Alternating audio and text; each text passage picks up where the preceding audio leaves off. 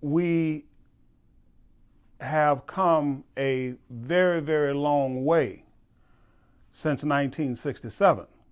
But the reality is that most of it has been compelled by developments at that time.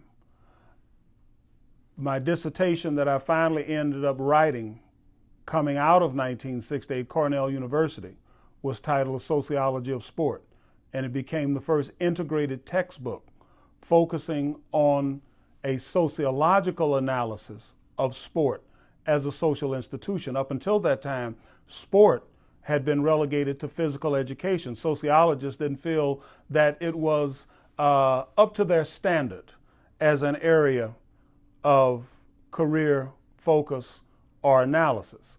And one of the big challenges that I had was convincing even the people at Cornell that sport was worth looking at, that despite 105 years of sociology, a major institution, an increasingly important institution, had been overlooked and bypassed, mostly out of academic arrogance, that this was beneath us to deal with these physical activities.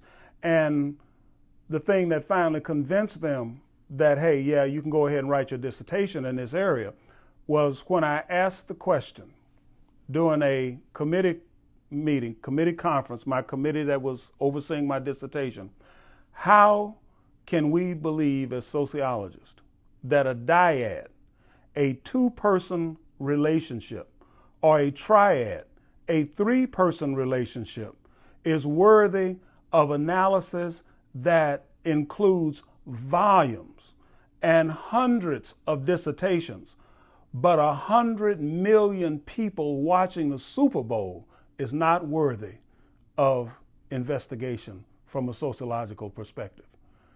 It seems to me that that's a bit upside down. They had no response to that other than, okay, go ahead and do it.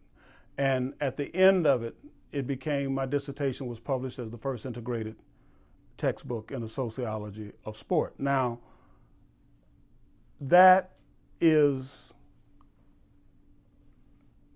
driven, that was driven by the events of 1967-68.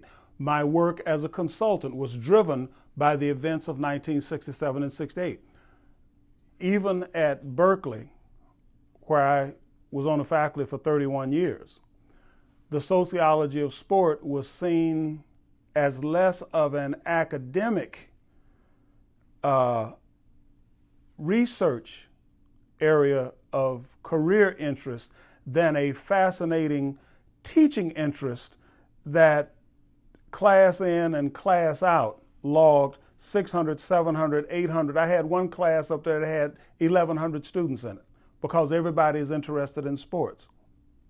But in terms of my actual standing in the department as a research PhD and so forth, they said, well, come on, this is sport. They felt pretty much the way my committee did initially at Cornell. This is sport. This is not sociology. This is not serious sociology. I mean, that guy that's sitting in a class with 5 graduate students, only 2 of whom even understand what he's talking about, that's a serious sociologist, you know. And so at the end of the day, I said, okay, fine, no problem. So I began to move out into the field as a scholar activist and to interface with the action down on the ground, with the sports teams. And so at the end of it all, I ended up 5 years in the commissioner of Major League Baseball's office. I ended up 10 years with the Golden State Warriors and the NBA, and this is my 21st year here, not to speak of having lectured at every major institution in this country with a sports team, and having written extensively in every form of publication about sport and society. All of that was driven by events in 1967 and 68. Erase that period from my resume, and I'm sitting up in some university probably having moved on from teaching and research to administration and maybe doing something else where, a 6'8" Ivy League educated, articulate former faculty member at the University of California at Berkeley would prove useful, if only as a front. So all of this was driven by that one 18-month period.